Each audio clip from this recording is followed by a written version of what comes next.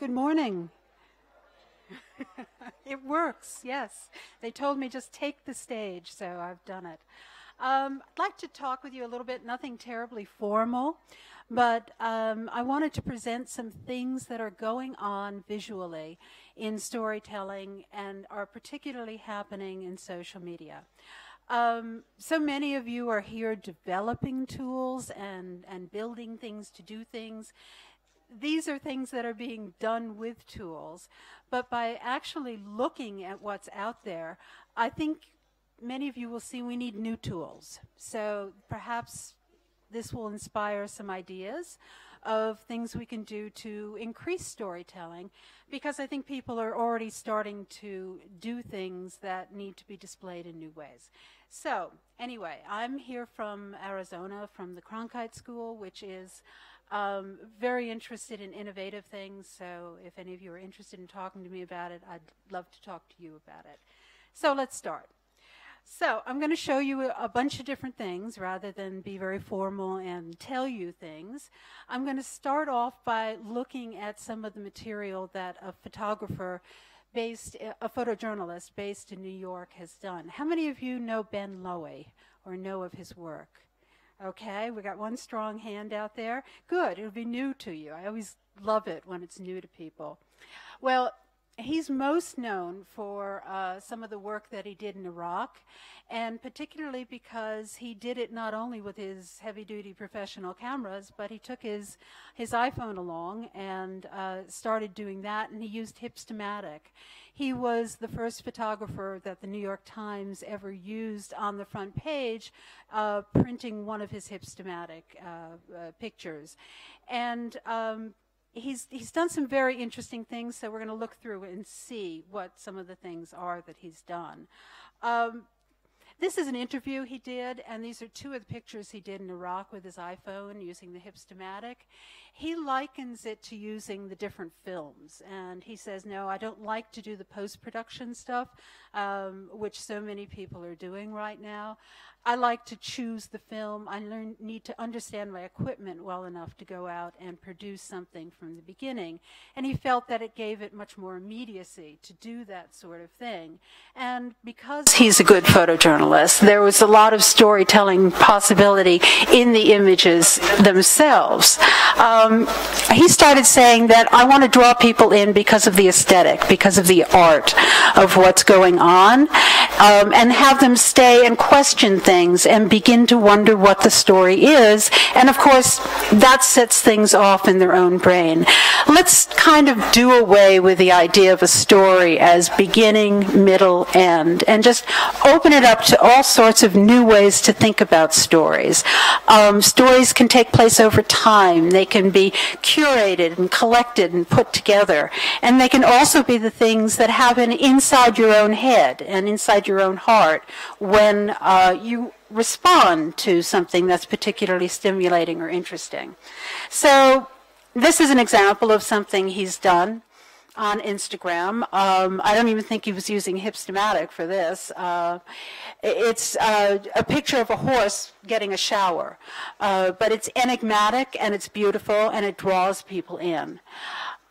This is another picture he did, much closer to normal photojournalism, and it's, I think I'm going to mangle the name, Manny Pacquiao. It was the fight of the century that was coming up, happened recently, and that was fine. You'd see that anywhere in a good publication. He also put it on Instagram. But the thing was, he used it to spur interest on a story that was going to take place on his Instagram feed over a brief amount of time. And so he set it up. He used words to interest people, bring them in, set up a hashtag. This was one of the first ones that he put up in that story, but a very interesting thing happens when you start thinking of it as social media and not regular media. Because if you call up his Instagram feed, particularly on Instagram, where you search for something, you now see a strip. And this starts to tell a story in a very different way. It's almost like a comic. There's a lot that could be done with this form. It tells it in a reverse way, almost like the journalist's inverted pyramid of one time. And you can go on, and of course the captions explain it. And it's a very beautiful work. But this is a place where we need tools. We need to be able to extract these things, to have a place for stories that get told like this. This is another one he did of the Super Bowl. And if you go call up his Instagram feed and you just scroll on through, you'll see packages where all of a sudden it looks like it tells a story. And if you stop and take a look at it, indeed, it will tell a story. This is a part of a 5-part series on subway blues that he did. And this was somewhat of a game, which is another way of being a story of sharing things. People assign topics or techniques to people, and it goes around. He was assigned to do 5 black and white images on a certain topic of his choice, and then challenge other photographers to do the same thing. These were 2 that he did on Subway Blues.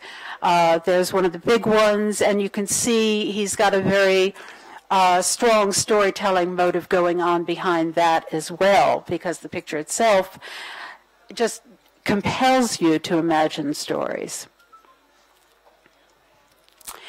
Now here's where it gets a little weird and kind of cool. Anyone know what this is? Okay. This is a series of blends. He calls these walkscapes. And what he does is he walks from one end of a block to the other end of the block with his phone going, and he keeps just snapping pictures as he goes along. And then when he gets back, it's post-process, he blends all of those pictures together and produces something like this. So it's all of the same scene, but it's reality compressed into one, which is what he's playing with and purposely plays with. He has a particular feed called Conceptual Ben where he puts all of these and he explains a lot of them. That's another one. So moving on from there to something that's more journalistic in tone, Pachi Tamer from Ecuador lived in Austin, Texas. I think that's where he's living right now, but he wanders a lot. Became known in the social media world on Instagram because he developed a beat, essentially. He went out and he interviewed homeless people. In fact, he went out and he spent several weeks with them, getting to know them. And the idea was that the voices were simply not heard. And he would interview them, and he would put their name in. Happens with journalism, with people parachuting in, getting a story for their use, basically, and then going out again. He would actually keep coming back, and he ended up doing some advocacy journalism with them too. One other element of his feed, and I'll show you some of it in a moment, is he uses his daughter as almost a character in it. Not only does he chronicle the story of her life, but he uses her to interact with the homeless. And so you can identify with her, you can identify with the homeless, you can identify with the topic. There are many ways to come into this story, and you can go backwards and forwards. So again, no beginning, middle, end, but each person has something like that in them. That's his daughter there. This was one of the early ones that he did. In return for speaking to the homeless, he would give them $1. He would apologize and say, I know this is a token, this is not much, but it's recognition of the fact that you're giving me time and I want to respect it. And eventually he started asking them, well, what's your dream? If you had money, what would you do? And that launched an advocacy program called Dollar Dreams. One's living in Texas said his dream was to go to Oktoberfest. And so all the Instagram followers sent in enough dollars to take him to Oktoberfest and drink as much beer as he wanted. Only the thing was he didn't drink beer. He just wanted to go. So he ate all the other foods. This was one he did in Colombia. And it's typical. He has gone to various cities around the world, and he'll spend a week or 2 or 3 there doing photo visualizations. And once you see them all together, they become a story of the homeless in that particular region. He goes for things that are not stereotypical, and he definitely goes for things that are personal and speak to the heart. He'll also look at things that are not people and very symbolic. And so here you have things that he just found on the street, garbage turned into a heart. And that's one of the ones I was telling you about where his daughter is interacting with some homeless people. They give out candy at Easter time and do various other things. They collect socks. I think I don't know whether she's handing out candy or socks at this point, but it's become an interesting ritual. I think they've done this for 3 years now. Another feed. This is another way in which you can find stories on here. This is a collective of all sorts of artists who join together to try and bust some of the stereotypes of African imagery. And they contribute to this feed, but they've also, hashtag has developed, and many other people have contributed to it as well. Oops, sorry.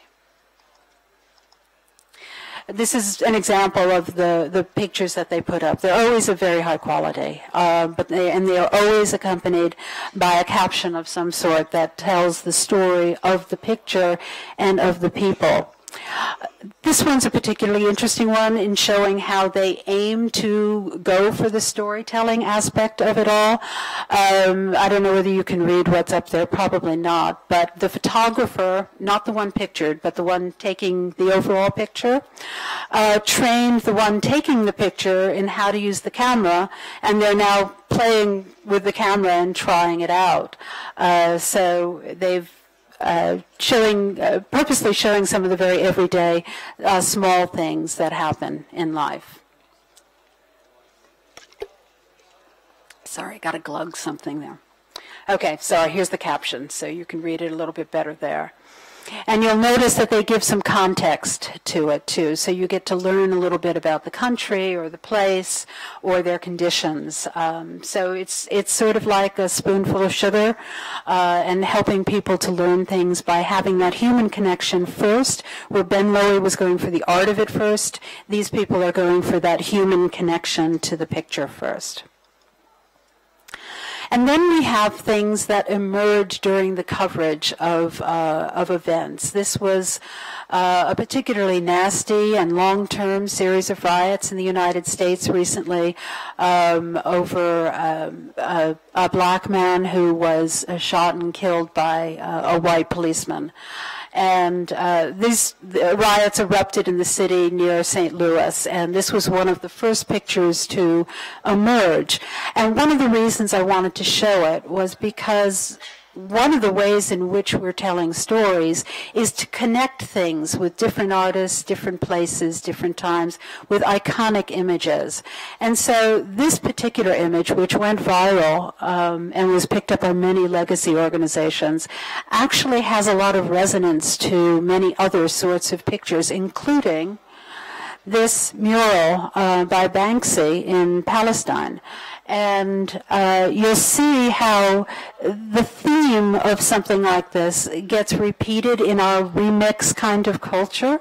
And so the stories that go with particular images gain more power and get incorporated into other stories. And I think this is an interesting thing to look at. So we had that. These are all Instagram pictures, by the way. It's not exactly the same, but you notice people are making the association on these. You see the image incorporated down there with the iconic figures of Michael Brown, the man who was killed in Ferguson, and Martin Luther King.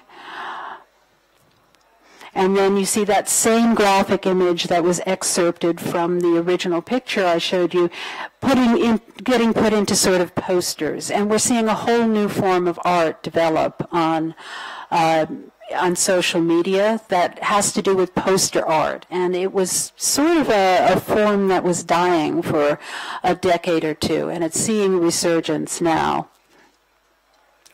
This is an example of some of the original art that came out of the Ferguson riots, and I've collected easily 100, perhaps even 200 pieces of original art that were distributed on Instagram and then Facebook and Twitter. They're all somewhat connected. But they were created for this event, and they were expected to be not only ephemeral, but to be shared. And they were, and many of them went viral. There's another one. You can see it's quite beautiful, and it's very much relying on that storytelling technique of in visual storytelling, of using the eyes and drawing you in and making you wonder what's written there and what's behind the back of the story. The incorporation of words is very important because, of course, a visual story, words can be visual just as much as anything else can. And that's what's being played on here. There were a whole series of these where people would just scroll some tiny, tiny little mini story on a poster. There is something happening there, so it can qualify as a story. And they draw you in. Now, this is a hashtag that was devoted to another series. This is where a story becomes a story because of the cumulative effect. And I'll show you some of the individual ones, but all of these were playing on the idea of using the last words somebody spoke before they were shot and killed. And so you get things like that. Journalistically, we have a fact, we have something to draw you in, and you have the name, you have the attribution, you have the date. So there's a lot going on in these. And once you start seeing them all together, they are extremely powerful. And they tell the story of a concept. This does as well. This was a protest in Portland, Washington, but it was in reaction to the Ferguson riots. And as I mentioned before, we were using symbols. Pachitamir Kachafaz was using symbols in there. There are a lot of symbols here, and this went viral as well. And there were many, many other pictures of people hugging, people you didn't expect to hug. This is a 12-year-old boy. And the police officer. The boy was holding a sign that said "free hugs," and the policeman said, "Okay, I'd like a hug," and this was the result of it. And I'm going to end on a light note, very light note here, just to remind you that we don't have to wait for crises and horrible things that we want to eradicate. We can just walk out of our apartment door and turn left to dump the garbage and find a gorilla sitting in our trash can and put it out. And I was quite surprised at how many people were interested in this. This was out my back door. So I'm going to leave it there. I'm curious to hear what some of you have to say and some of the picture/storytelling ideas that you might have. And so you're most welcome to say anything should you wish. Thank you. I don't think there's one question out there. Okay, I'm done. Take the stage. Thank you.